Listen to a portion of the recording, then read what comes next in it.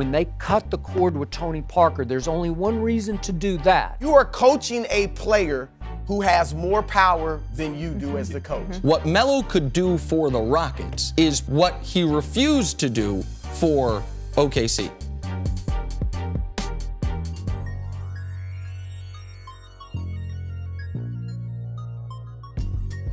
It's great that Tony Parker bought in. It's great that Manu bought in. But you can't expect every young player in the NBA, especially Kawhi Leonard, who is the youngest MVP of a finals ever, 22 years old. All Kawhi Leonard's done his whole life is had doubters and prove him wrong. Kawhi, not LeBron. Kawhi, not MJ. Kawhi, not Magic. Kawhi, not Bird. Youngest finals MVP ever. And all Pop wants to tell you is, get over yourself. Well, maybe Kawhi Leonard's saying, Coach, I was just getting into myself. When they cut the cord with Tony Parker, there's only one reason to do that, and it's because he burned his bridge to Kawhi Leonard. But however it happened, and I'm going to say it one more time, I believe Tony Parker was 100% correct when he said his injury was 100 times worse than Kawhi Leonard's, because he did rupture and Kawhi had a bruise, a thigh bruise. Somebody just keeps throwing out there where he might sign long-term with the Sixers. He might can sign long-term with the Clippers. He might sign long-term with the Celtics or this or that. They don't mention anything about him returning to the Spurs. But what if the Spurs are clearing the deck because all these guys, the Klay Thompson, the Kevin Durant, all these guys are going to be available next year. Kawhi's not trying to join some super basketball team. He's not trying to join some organization. He's just trying to go to Los Angeles.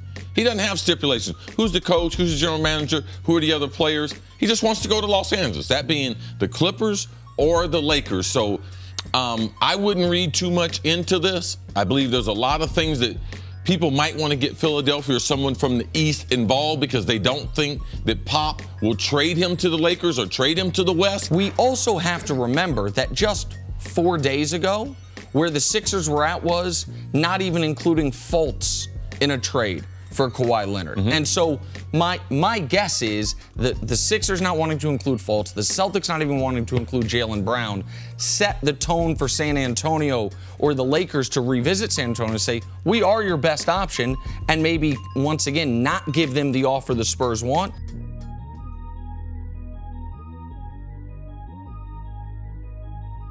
If I'm Luke Walton, I don't love it that I'm not invited to that initial recruitment meeting, that pitch meeting. And number two, I am stunned and disappointed in Luke Walton that it appears he's desperately calling around the league seeking advice on how to deal with LeBron James. I thought Luke was more of his own man. In one hand, coaching LeBron can be easy because you know what, Skip? He'll always show up. He'll always be prepared. You know he'll put the time in. That's you true. know he'll give you maximum effort. I give you you're that. You're never going to have to get that call saying LeBron is out this time of night, LeBron is doing that. When you have him, it's championships or bust. And everybody can't coach under that kind of scrutiny and stress. Everybody can't play under that type of scrutiny and stress. And so when you factor all that in, that he's on your team, he's a dominating presence, it's going to be tough. I think it's a great idea for Luke because coaching LeBron James is going to be like unlike anything he's ever experienced as a coach. Obviously, with the Lakers, there's a bunch of young kids. When he had Golden State, you know, nobody there wielded the power of LeBron James and even had his personality. With dealing with LeBron James, you are coaching a player who has more power within the organization than you do as the coach. Luke Walton can earn LeBron's trust, but you got to earn it. It's not going to be given. And this is a tough guy. There's no question LeBron knows more of basketball than Luke Walton. There's no question whatsoever.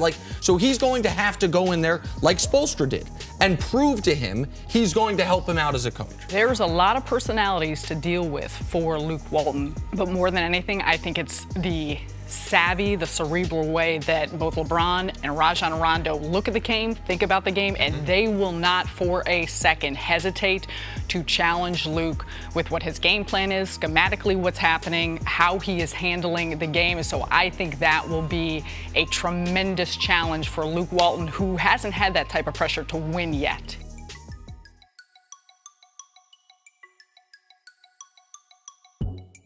When Boogie got signed by the Warriors, the world freaked out. And we said, take a deep breath, folks. The guy's not coming back till March. Who knows how long he'll play? The Pelicans got better when he left. My theory is Steve Kerr saw how much Houston, PJ Tucker pushed him around and thought, you know what? We can be way too finesse. We need an edge in this locker room beyond Draymond. There's an old NBA theory that I'm pretty sure Steve Kerr knows all too well, because I think it started in San Antonio, and it's called the one knucklehead theory. And that theory goes that you can have one knucklehead on a basketball team, a pro basketball team, but you can't have two, because two will tear you all apart. Boogie knows going to Golden State, they're not depending on him to win. They won without him. They'll win again without him. Plus, he's on a one-year prove-it deal. Not only a prove-it deal to say, I'm healthy, guys, I'm 25-13 again, but also, I'm not that guy in the locker room anymore. When you play with great players, it's just so easy. People say, you know something, this game's so much easier. No, it's not. Because there's less shots, there's less glory to be spread around, and that stat sheet at the end of the day, when they look at that, which all the players do, he's going to have a problem justifying his decision, because they are the huge favorites to be able to win. Boogie signed with the Warriors knowing who's on the roster, knowing they're back-to-back champions, knowing he's coming off an injury.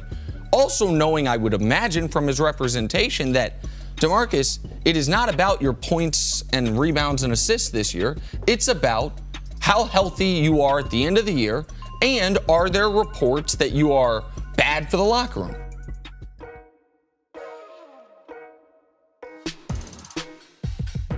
Melo's gonna have to accept, I'm not the superstar anymore. I'm gonna have to be a role player, maybe even come off the bench, or he's gonna go out like Allen Iverson. Iverson couldn't accept that role, and his career ended maybe prematurely because he wanted to still be the superstar. He plays iso ball in an era where ball movement is everything. Now, I don't like him. I agree with you, Chris. I don't really like him anywhere, but if I had to put him somewhere, I'm going to put him in Houston, because Trevor Ariza left. He can step right into Trevor Ariza's spot. Carmelo looked more and more out of shape as the year went on last year in Oklahoma City. And I thought they could utilize him as that spot-up shooter, and in the end, he can't even do that, to Chris's point, because you can't have him on the other end of the floor because he guards nobody. And even Oklahoma City finally said, that was a ton of money, they just said, we're going to eat this. LeBron and Chris Paul have had numerous opportunities to play with him and have done a hard pass on all of them. Here's the latest story. Carmelo Anthony rumors. Chris Paul's urging the Rockets to acquire him. You think maybe the agent's leading that story? Because Chris Paul's had opportunities to play with him, and LeBron's had opportunities to play with him, and D-Wade's had opportunities to play with him, and they haven't. What Melo could do for the Rockets is what he refused to do for OKC, which is provide bench scoring. Like, if he could be a guy that you can 3 minutes a quarter in the first half, run the offense through 3 minutes in the end of the first quarter, 3 minutes in the end of the third quarter, and then be a piece the rest of it, then there is at least some upside there. The reality is Melo is, in the playoffs, was abysmal. When you are a volume scorer since AAU days, Carmelo Anthony's always one in the high school rankings, one of the best players, college, one of the best players, straight jump shooter. When you're playing 3 to 5 minutes, you can't score in the same capacity. So he doesn't know how to be a role player.